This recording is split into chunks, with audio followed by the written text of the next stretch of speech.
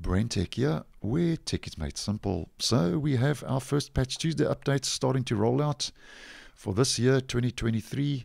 And for Windows 10, the update is KB5022282, which Microsoft started making available on the 10th of January. Now, the update is rolling out for Windows 10 versions 22H2, 21H2, and 20H2.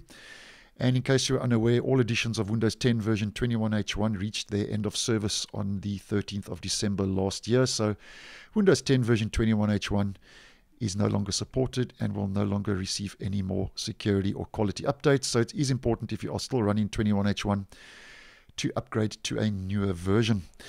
Now, the Patch Tuesday updates, also known as B-Release updates, roll out on the second Tuesday of every month, and they will be downloaded and installed automatically onto your device. And for Windows 10, the cumulative update is KB5022282 as mentioned, and brings important security fixes to the Windows 10 operating system for this month. Now, over and above the security fixes that have rolled out, because Microsoft didn't roll out a C-Release bug fix optional update near the end of December last year, and that was because of the holidays, Microsoft has made 3 important bug fixes available with this latest update. And the first, I think, will make quite a few Windows 10 users happy. And they fixed the startup issue that was causing the dreaded blue screen of death with the error 0xC000021A, which I actually did post on a couple of weeks ago. And that was after installing the December Patch Tuesday update, which was this update, KB5022283 for Windows 10.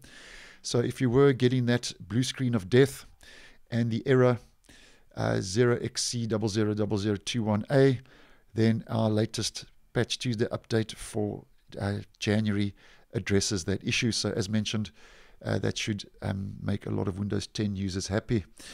Now, just carrying on with the bug fixes, they've also resolved the open database connectivity SQL server driver issue that could cause connections to fail. So that's another important bug fix. And then the third and final fix that's rolled out, they also fixed an issue in the local session manager that could allow users to perform actions that only administrators could do and perform. So 3 important fixes rolling out. And as mentioned, that error with the blue screen of death caused by the December update has now finally been addressed. Now, just to take a quick look at the all-important security updates, because at the heart of this update, it is a security fix. And for Windows 10, 22H2, and 21H2, the update addresses 63 vulnerabilities in total. So this is an important security update. And over and above fixing 63 vulnerabilities, 10 of those are critical, which is your highest ranked vulnerability. And there's also a 0-day that's already exploited in the wild, which is CVE 2023216674. So if there is a 0-day and it's already exploited in the wild, it means it's currently out there and it's happening and it's active. So important to get your operating system updated sooner than later to address that important security issue. And then just getting back to the critical vulnerabilities, most of those are remote code execution vulnerabilities, which means a hacker or an attacker can gain access to your system remotely over a network or the internet.